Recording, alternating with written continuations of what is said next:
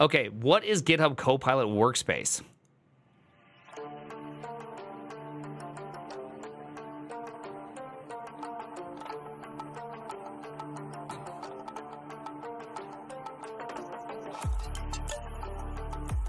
Dude, this is like 13 seconds of just unneeded content. Can you just tell me what it is, man? Microsoft, I don't know who you're advertising to. This is crazy. All right, Copilot, native dev environment design for everyday tasks. What does that even mean? Go from idea to specification. It's like if TikTok had a baby with YouTube with a single click. Edit the details of any steps before generating a plan. I gotta turn this down, it's so loud. The AI is purple. See how Copilot plans to implement the changes. Oh my goodness, it's like Devin. And let Copilot generate the code. You can be confident. Is this like Devin? Are we doing Devin just with more trap? With more dubstep? Is this just Devin plus dubstep? Oh no, oh gosh. Can we rename Copilot to Kevin? Kevin. Okay, so. Okay, let's see now. Okay, we're gonna do it live preview. A lot of assumptions were just made in that live preview. Like, I think a lot of people probably missed that entire live preview business, which is if you're running from the browser, you make all these changes, you then press play. I mean, all of that made the assumption that everything is probably written in JavaScript. Somehow I doubt that we're like streaming video of an application being ran on a server. Why aren't they using dark mode? Who is their customers? What is this? I think this proposed. I almost vomited. All right, okay. Create pull request.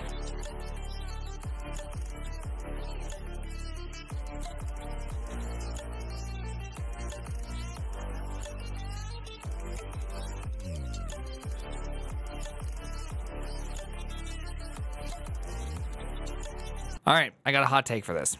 I got a steaming hot take for this one. Okay, I got a hot take for this one. I think that Microsoft, given the fact that they give Copilot to students for free, would rather see you be more incapable than anything else. And so when I see this part and I see what we're seeing, I cannot understand why you would want this. I get that there's like the every now and then super simple bugs that are just so dang simple you could just make it happen. But man, driving all of your implementation, like having the implementation start off on GitHub just seems like such a wild experience. Like I do understand, I mean, I really want this idea of the AI assisted code review to be real. And what I mean by real is that I love this idea that you should be able to create a PR and then the Copilot can go up to you and say, man, hey, you know, I've noticed that you probably didn't consider this other part of your program that relies on this, but it does look like under these conditions, something might happen. Why don't you give that a quick review just to make sure? Hey, you know, there's this one security problem that could happen. Why don't you give this a quick review just to make sure it doesn't happen?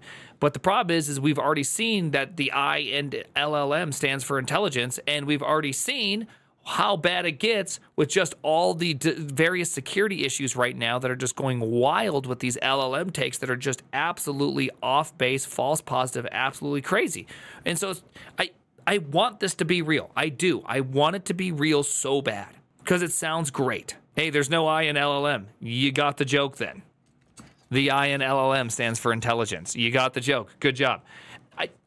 I just don't see how this is going to work out. And then this Copilot, first off, I couldn't tell what the hell happened in this commercial, okay? Maybe I'm not zoomer enough. I think this is a very intentional commercial. This is a very intentional commercial. I assume this is for Zoomers because my mom's way too much boomer to know what the hell happened, and she would just be confused as it gets seeing all these words fly across the screen. I'm like a little bit more used to the words flying and zooming around, so I kind of can do it. But man, this feels like something that this is a very targeted thing for people, you know, like this is targeting what I would consider newer people entering in to programming, trying to like get you to understand that this is the way, this is the future, this is the new dev environment, okay? Which is welcome to the new dev environment. I can't believe how old I sound. Okay, I feel like I sound old. I feel like this guy that's like, yeah, they're preying on the youths. Man, what has happened to me? Oh my gosh. Oh, shoot. Dang it. Oh, no. I am just unsure how this is going to be practically useful.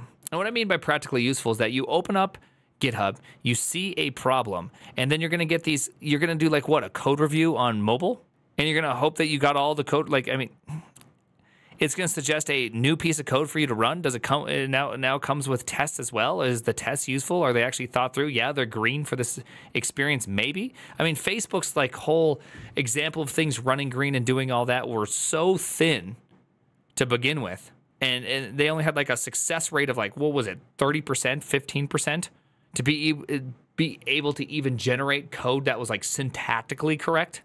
Let's say I have liked Copilot, then I hated it, then I took a break for the past few weeks. Yeah, I'm on like week 4 of no Copilot or week 3 of no Copilot. I've just been enjoying it. I've been genuinely enjoying not continuing on this whole thing. Primogen, welcome to the Boomer Club. We meet every Wednesday at 5:30 a.m. at Dunkin' Donuts. Oh man, I want them so bad. You know, some people love the autocomplete from Copilot, and I think a smart autocomplete has always been a great use of LLMs. I'm not quite convinced that it's a great use, like it's a perfect use. But it's nice. It's been good. I've been happy. I've currently turned it off. Say I had the chance of giving it a try and recorded a slightly longer version, 6 minutes hands-on. It's far from doing everything by itself, but with the right fine-tuning of the instructions, I see it can help. Help what, though? Can you be a little bit more specific on that? Like, what is it helping? That's what I don't understand. Like, what are you getting out of it? Less pain in the hands? Yeah, like I said, I think the autocomplete can sometimes be very interesting. Again, read your repo and suggest where to look at, then propose solutions. Yeah, but I mean, have you seen the success rate on any of the security vulnerabilities or any of those things? Like when people say it just needs to be trained better. It's just like it to me it just feels like a fallacy. Like I don't know what the name of the fallacy is. It just feels like the ever perpetual fallacy of like, it's just not, you know, it's going to be good. Don't worry. Whatever it is. I don't know what you call it. Futurism, right? It's like some sort of futurism, retro futurism of like the thing is going to happen. It just hasn't happened yet. It's like right there. I'm going to say this. I don't think LLMs are going to be some huge, great iteration in programming. I think our current state of LLMs aren't great. I don't think they're going to be great. I think they can be neat. I think Copilot can be okay. Like there's sometimes I'm like, hell yeah. Copilot was pretty cool just then, but that's about it. That's what I think. Now I think that there could exist an AI that's much better. I think that's possible. I'm not disagreeing with that, but I am absolutely under no guise that Copilot and this current set of AI experiences are anything more than just some sort of like magical initial feeling into disillusionment. Everybody know that's leaned in hard enough on these things. It starts off as, wow, these are the greatest things ever. They're going to solve all of our problems. Everything is going to be better because of them. And they end with, wow, they're actually like, if you really give it a very specific case and you really train it on this one thing, it can sometimes be kind of useful. I don't know if that's really like the win that you think it is. Like, I just don't know. Anyways, just for those that, again, I say this all the time and I want to keep saying it. For those that are like new to programming, you're worried about AI, I don't think you have anything on the near horizon to like quote unquote worry about. I think the biggest thing you need to worry about is the fact that all you've done is produce the same content as everybody else. You've all taken a React class. You've all produced the same React portfolio. You've all used Redux. You've all used React server components. You've all done all the latest, greatest things. And that's all you've ever done is you've just plugged a bunch of different things together and you called yourself a portfolio when real life, real work is none of those things. And it is arduous, long tasks and old code bases using technology that hasn't been talked about actively on Twitter for the last 5.5 to 10 years. The name is the Primogen.